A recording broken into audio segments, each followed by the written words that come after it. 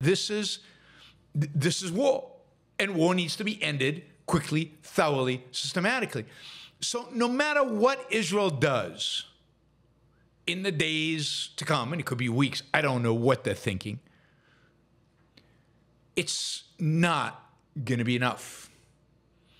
It's not going to be justified. Israel needs to unleash hell on Iran. It needs to destroy as much of its nuclear capability as Israel can, assuming Israel can't get everywhere because of the depth at which some of these facilities are at. Fine, leave them, take out everything else. Israel needs to destroy, again, to the extent that it's capable, the ballistic missile launching capabilities of the Iranians. It needs to destroy as much of the Revolutionary Guard as it can from the air.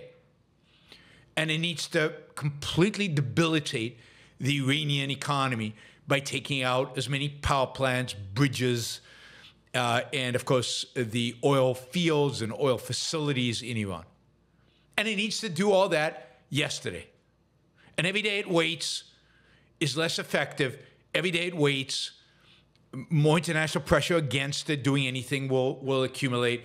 The more it waits, the more hesitant it looks, the weaker it looks, and so on.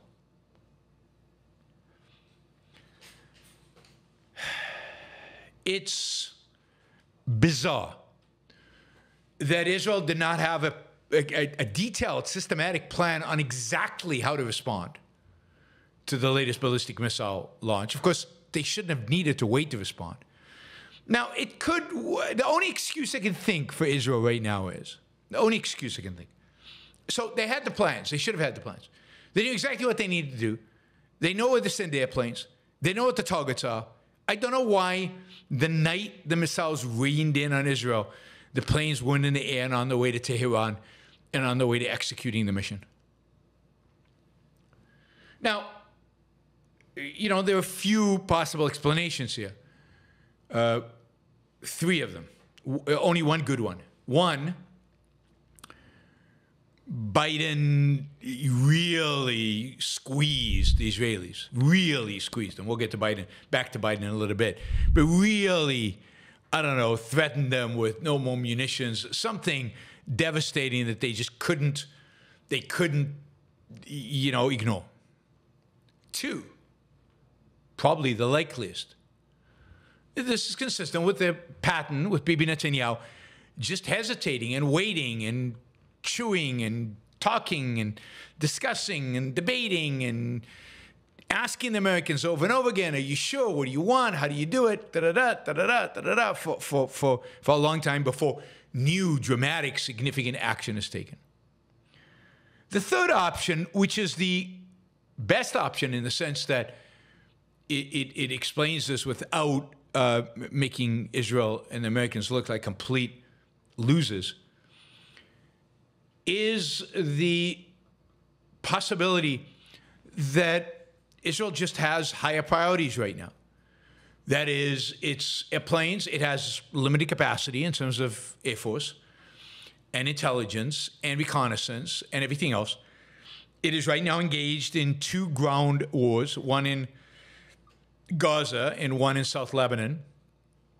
And it is engaged in bombing campaigns, that is Air Force activity, both in Gaza and in South Lebanon.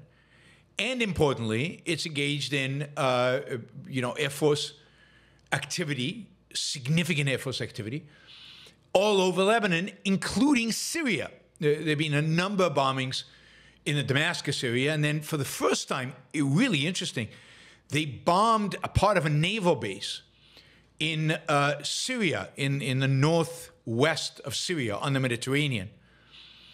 A base that is mostly dedicated to Russian troops, facilities, equipment, and navy, jointly operated with the Syrians, but a very, very heavy Russian presence. Now, Israel did not attack that part of the port. They attacked a part of the port that had Hezbollah and its allies' presence. But wow, Israel got very close to a significant Russian presence in Syria. I mean, one of the reasons Russia intervened in the Syrian civil war and intervened on the side of Bashar al-Assad was in order to preserve its base in Syria, which is its base in the Mediterranean, which allows it to project some naval power, not that it has much, but whatever naval power it has, into the Mediterranean in a port in Syria. Well, Israel attacked part of that port. Again, not the part run by the Russians. But that's about as close as Israel's bombed, a Russian facility. And then finally, and this is, Israel has been pounding, just pounding southeast Beirut, whether it's the area around the airport or whether it's the Shiite neighborhoods, the neighborhoods dominated by the Shiites and Hezbollah, all over the southwest. They are telling the buildings that they're going to bomb to evacuate, and then they're going in and destroying those buildings. In the most meaningful attack in Beirut, I mean, they've been attacking all over Beirut, primarily in the south, in the Hezbollah areas.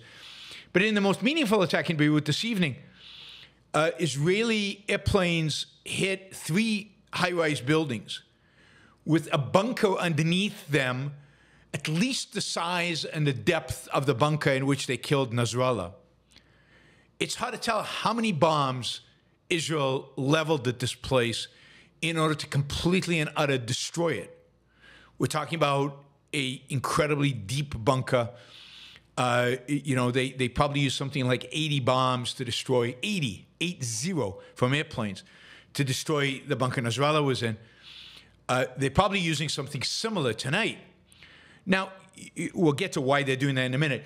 But you could imagine that with that kind of focus for the Air Force, that kind of focus of using heavy bombs,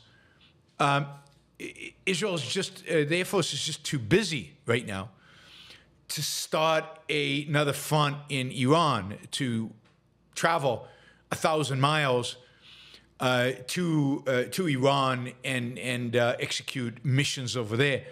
And even if they do that, it's going to be very hard to execute on the kind of intensity that they're doing in Beirut right now. Like there's 80 bombs. I mean, they can do that relatively easy here because there's no air defense systems. Well, there won't be any over Iran either, really, to speak of. But more importantly is, Lebanon is like a 5-minute flight from Israel. It's just right there. Iran is a significant flight. It's not easy. It's going to require refueling, but it's more than that. It's going to require these bombs to come back and load up on bombs and fly out again. So it's way harder, way harder. And maybe they're just waiting until, in a sense, they're finished with Beirut. They're finished with their big assignments in Lebanon before they take on a riskier, trickier, more difficult, logistically and in every other sense, assignment over Iran. So, again, hard to tell exactly what is causing the delay in Israel, but I suspect it is just they're busy. And Israel has, unlike America, which has really, for all intents and purposes, at least, with exception if they go to war with China, but at least in every other region, for all intents and purposes, the United States has no limitation on resources.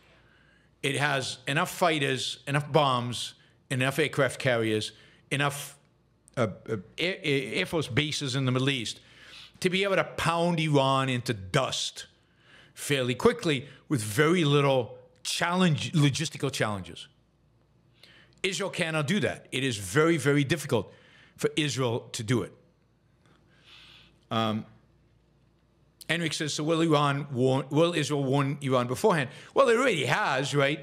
Israel's already told them we're going after these targets. Israel's already said, I mean, we know that Israel will tell the Americans, partially because the Americans will know anyway, because it's crossing kind of American-controlled airspace, Saudi airspace, Iraqi airspace, where America has a presence. And as soon as the Israeli tells the Americans, you know the Americans will tell the Iranians. The Americans will leak it in a second, right? So Iranians will know when it's coming. One question is, why is Israel trying to destroy this underground bunker? It's already killed Nasrallah. What's it trying to do?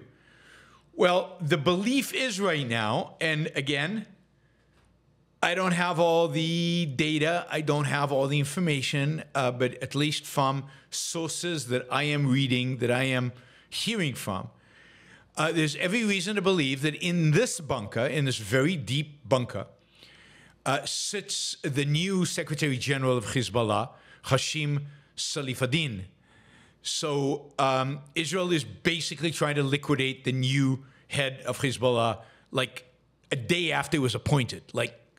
And I think that will send an incredibly powerful message. You appoint them, we knock them off.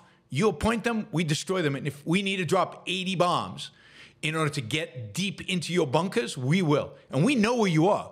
You cannot hide from us, right? You think your bunkers are secure. You think you don't have spies. But we know everything about you. We're tracking everything you're doing. We have, obviously, Israel has spies in high places, but it also has the kind of electronics surveillance where it knows where they are. Now, it is a little bit bewildering, and this is typical Israeli, right, that they let the residents of the buildings know to evacuate. How do they know that this guy didn't evacuate when the building's evacuated? You think he would. Maybe they were waiting for him outside. I don't know. I mean, you don't usually let them know when you've got a high-value target to destroy. So it'll be interesting to find out if at the end of the day they really do get Salafadin, who I hope they do. I hope he dies another slow, agonizing death at the depth of the bunker. But we won't know probably until later tonight, unless there's breaking news, or maybe even only tomorrow. But that is assumed to be the target of the current attack.